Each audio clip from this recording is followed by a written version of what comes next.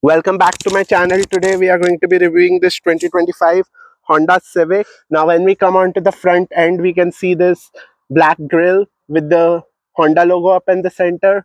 And now when we come onto the side, we have these all LED headlamps with the LED turn indicators. Those look pretty nice on the car. And then we have the front bumper up there with the blacked out skid plate and a nice design. And now when we come onto the side, we see this blacked out alloy wheels, and so we have 18-inch tires up at the front and over on the rear. And now let me take a couple steps back, and as you can see, this is the whole side profile for the 2025 Civic. And on the side we have these blacked out mirror caps that look good with the gorgeous white paint, nice cuts and curves. And then it gets blind spot monitoring as well. Yeah. And the Honda. Now when we come onto the back end, we have this Honda logo over here, the sport badging and the Civic badging, and then we have these tail lamps that look good. Those are LED with the turn indicator, backlight, and that's how the rear looks with the bottom bumper. And now when we come onto the side, we see we have this hard plastic over here, hard plastic, hard plastic, and then a little bit softer. And then we have this good cloth trim over here, storage space, power window controls, a cup holder, these gorgeous chrome door handles, a speaker. And when we come onto the seats, we can see we have these cloth seats that are black in color, and they look pretty good for a sedan. And that's now let's pop into the back. So yeah, the amount of under thigh support is good, and then you see, as you can see, we have decent amount of headroom for me being 5'8", and a good amount of leg room. And then there are no AC vents, no USB ports up at the back. It's empty. And then this is how the side. So yeah, as you can see, under the hood we have a naturally aspirated 2-liter 4-cylinder that produces 31 miles per gallon in the city and 39 miles per gallon on the highway, and it goes through a CVT automatic transmission. And now let's pop up the front. As you can see, we have this hard plastic, we have this soft touch over here, and then we have the cloth trim up here, that's soft touch.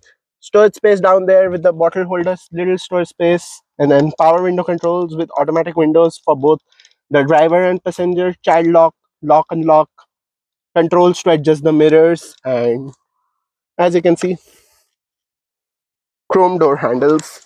And now when we come on inside, see, this is the leather wrapped steering wheel, gloss black section over here. It's a 3-spoke steering wheel, and this has some buttons on the steering wheel, like the volume up down button, the lane center, we have the lane assist button, steering on the highway, the adaptive cruise control buttons, and yeah, we do have paddle shifters in this. So yeah, it's the sport model, so we have paddle shifters. And then we have traction control off over here, the headlight leveler. And then I do like the style of these AC vents. Those are pretty sick. And we can close this up and see the cool Honda animation as soon as I close the door. And yeah, we have this gorgeous, cool looking AC vents. Then we have the dash. We have a little bit of soft touch up here on the dash, but mostly hard plastic. And yeah, and now when we come onto the center, we have this 7-inch touchscreen. Now you guys might be wondering that it's a 2025 model, but yeah, unfortunately it still has a 7-inch touchscreen. I know it's reliable. Honda cars are usually a lot reliable, and its engine lasts a long time, but they need to up their game a little bit with the tech that they give. This is a 7-inch touchscreen. And then we have these cool looking AC vents over here. And then we have this physical controls for the air conditioner unit. We have the internal circulation, front defogger, rear defogger to turn on the air conditioner. And the start stop button is over here. Let's start her up. As you start this up, you can see we have a an analog speedometer, but we have like a small digital screen in the between that shows the speed it's at. So it shows the speed digitally and a little bit of the elements digitally, but otherwise it's analog. And then as you can see, we have traditional stocks for the indicator, headlamps, and traditional stock for the wipers. And then as you can see, we have this headliner, black in color, that looks good. These are our sun visors with the mirror. And up here at the front over here, we have the manual IRVM. The device is okay. They are mostly like physical controls. It's less of a touch screen, I would say. And then over here, as you can see, we have like digital screens in there, but we do have a USB-A and a USB-C port over here with a 12-volt charging socket. And as you can see, we do have a CVT gear shifter over here with park, reverse, neutral, drive. And then we have the drive mode select over here. We have the econ mode, which is for economy. And then we have the econ mode, normal mode, sport mode. Econ mode will have the most fuel efficiency, and then this is to switch off the auto start stop. And then we have an electronic parking brake. We have the brake hold function. And yeah, it's a cute CVT automatic gear shifter. And then we have this armrest, center armrest over here, and the center console looks pretty good with the armrest, and it's a soft touch. Now we open this, we have good amount of storage down there. And now when we come onto the side, you see this giant AC vent going all the way over there. That design is iconic. And then this is our glove box, and as you can see, pretty decent size storage space in our glove box. We engage it in reverse and put the reverse camera. You can see this is the clarity for the reverse camera. I would say it's pretty clear looking from this. I don't know how much you can understand in the camera. It's pretty clear, but when I move the steering wheel, you can see the trajectory lines move with the steering. That's quite helpful while backing up. And yeah, we do have different modes. We can look at the car from different angles with the back camera. And then this is the close-up, and this is the wide view. I would say the touch response time of the system is not that great. It's a little laggy, and I had to press this button twice for it to move. And then when we come down here, as you can see, since it's a sport, like a Civic Sport, we have a resting pedal over here, but the accelerator and the brake pedals are made of aluminium or steel. And as you can see, we have cup holders up here. Yeah, 2 cup holders, pretty nice. These were the front seats. These are also all black cloth seats, but there's a white stripe in the center segment that looks pretty good. The seats are quite comfortable, but yeah, it's manually adjustable. You should give automatic adjustable seats, but it's manually adjustable.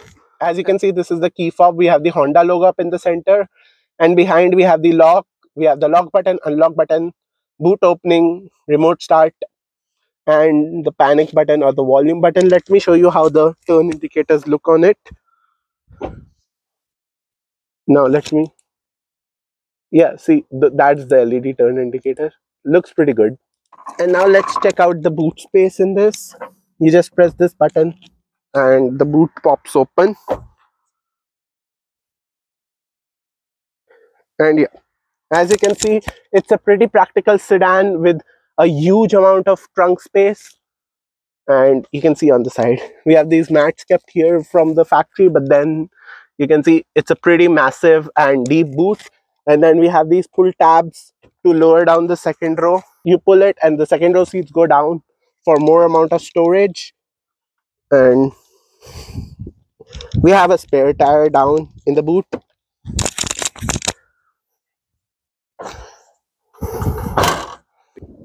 And now when we come onto the side, we see the sticker. It says 2025 Civic Sport. And then we have all these standard equipments. And then since it's a white color, so there's an extra charge, $455 for that. And then the total price before taxes and fees is $27,800. So this Civic cost $27,800. And if you're wondering, it gets 31 miles per gallon in the city, 39 miles per gallon on the highway. And yes, in features, if you guys were wondering, unfortunately there are no heated seats available in this variant, so you would have to go up to a hybrid variant. for the heated seats. So yeah, if you want heated seats, you'll have to upgrade to the hybrid variant. And let me know down in the comments if you want me to review the Honda Civic Hybrid whenever they would have in stock, or I get a chance. I'll bring that review for you guys so you can see the difference between them. So yeah, unfortunately you have to upgrade to a hybrid if you want heated seats. And let me even know down in the comments what is one feature in a car that you can't live without. Personally, for me, it's heated seats in the in the winters. But yeah, for the summers, I know heated seats are not useful. If you guys enjoyed this video, make sure to hit that like button, hit that subscribe button. Every like, subscribe, share counts, so I can get more videos for you guys in the future. Thank you for watching.